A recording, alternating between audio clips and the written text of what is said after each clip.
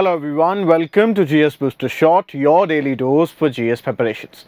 In our today's lecture, I am going to discuss with you the plastic waste management. So plastic waste management happens to be a major concern for the environment, and which is why this is important for our GS perspectives. What has provided us the context for our today's discussion? So the context has been provided to us by a report of Niti Aayog and UNDP, the India, that is United Nations Development Program. इन्होंने एक report launch करी है, rather it's a handbook to promote sustainable plastic management in the country. What does this handbook recommends?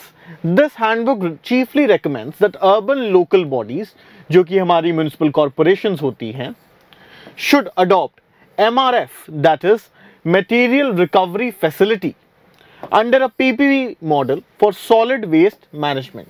That is, material recovery facilities should be developed by urban local bodies in partnership with private players for solid waste management. What is material recovery facility at the very first hand?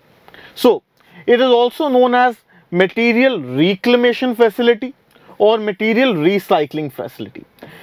In actual terms, in these facilities, solid waste is collected and it is recycled in the manner that it can be further sold to private players.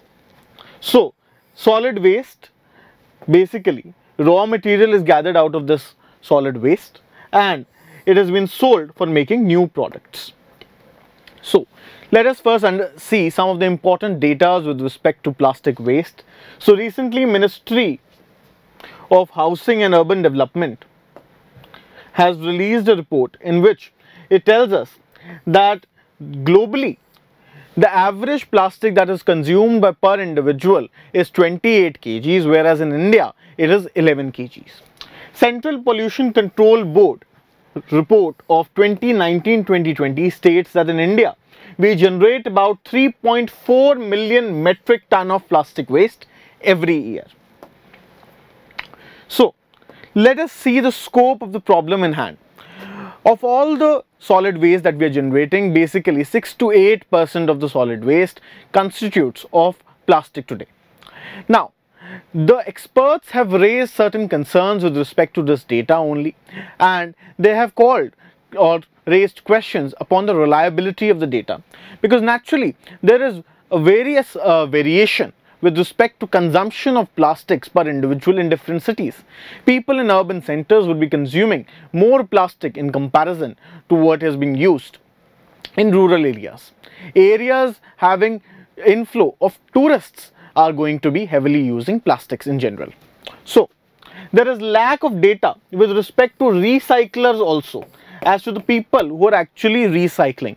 It has been claimed that today 60% of the plastic is recycled, 40% of the plastic is left out in wastage, is not at all recycled. So, as to who are these recyclers who are recycling this 60% of plastics? They generally belong to informal sector. Apart from this, various sort of plastics is mixed up, which makes it difficult to segregate. There are different qualities of plastics out there, out of which the most degraded plastic is the single-use plastic. Now, this very plastic is very mixed with different sorts of plastics, ranging from their complexity and their quality, and which makes it difficult today to segregate them. Now, apart from this, consumers are also poorly informed and motivated. The social sensitivity towards plastic is different among different classes of people. So, plastic offers a cheap source of carrying. So, social sensitivity with respect to plastics is differing amongst different people. That is also a cause of concern. Also, there is a limit to use of recyclable plastic. So, once plastic is recycled, its quality degrades, it becomes more toxic, and therefore there is a limit to an extent that we can recycle all the plastic. Now, what are the ways to plastic management? Under Swachh Bharat mission, 22 MRF, that is the material recovery facilities, have been established over 30 cities. Under this very program, social inclusion also plays an important part in waste management process. Basically, the rag pickers who have till now been engaged in the informal sector, they are to be involved into these marginal recovery facilities and brought under the net of formal recycling of waste. MRF also serves a bridge between private companies and capacity creation in local bodies. So, for the success of local bodies or this very program, local bodies need to provide infrastructure and land to MRF. So, marginal recovery facilities की अगर success हम चाहते हैं, so we have to engage in private companies, because private companies are with the expertise of running such big facilities. In this very respect, local bodies need to provide infrastructure facilities to marginal recovery facilities, so that the private companies can be roped in into setting up more and more such marginal recovery facility. Now, the Niti Aayog's handbook that we have been talking about, we have made 5 deductions out of this handbook towards creation of a successful waste management program, and what would be required for a successful waste management program.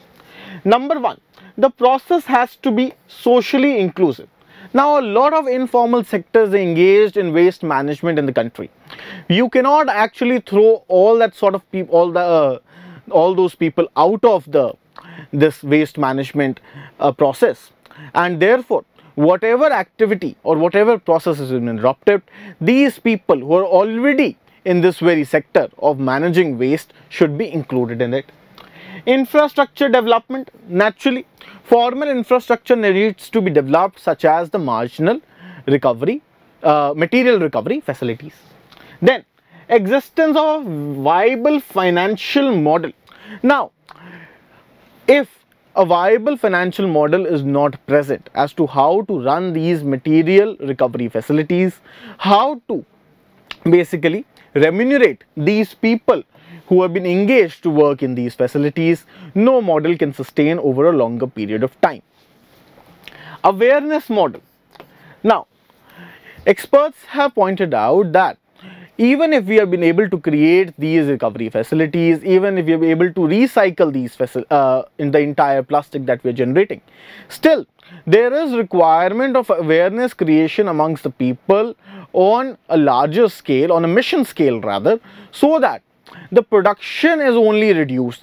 So once there is less production, we will be having less of the waste to produce, to segregate and recycle. There is no debate on this very point that we have to reduce our production as well.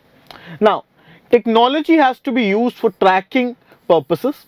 Now, whether the waste has been getting collected, how the waste is being recycled, where the waste has been disposed, technology needs to be roped in this very process.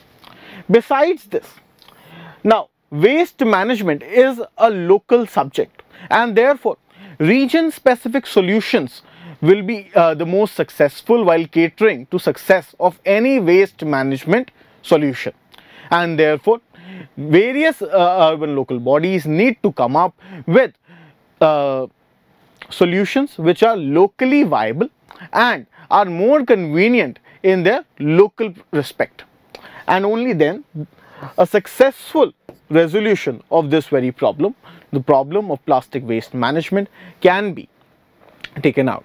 Besides this, the plastic waste management rules of 2016 and which were further recommended in 2018. Now the ministry has laid down a new notification for the consideration of the people with respect to the same, that is extending the responsibility of the producers. Now it has been thought upon that producers specific goals need to set up for large scale producers who are responsible for generation of plastic waste for recycling of this very waste. So this is all with respect to plastic waste management, and by successful adoption of these 5 points and towards creation of any model, this very feat can be achieved. Should you have any doubts with respect to the same, feel free to put those doubts in the comment section. I'd be more than happy to reply to them. By this, we have covered up an important discussion of the perspective debates on the Sansad TV. These debates are very helpful towards picking up important topics of national and international news which can be relevant for our examination preparation. Thank you and have a nice day.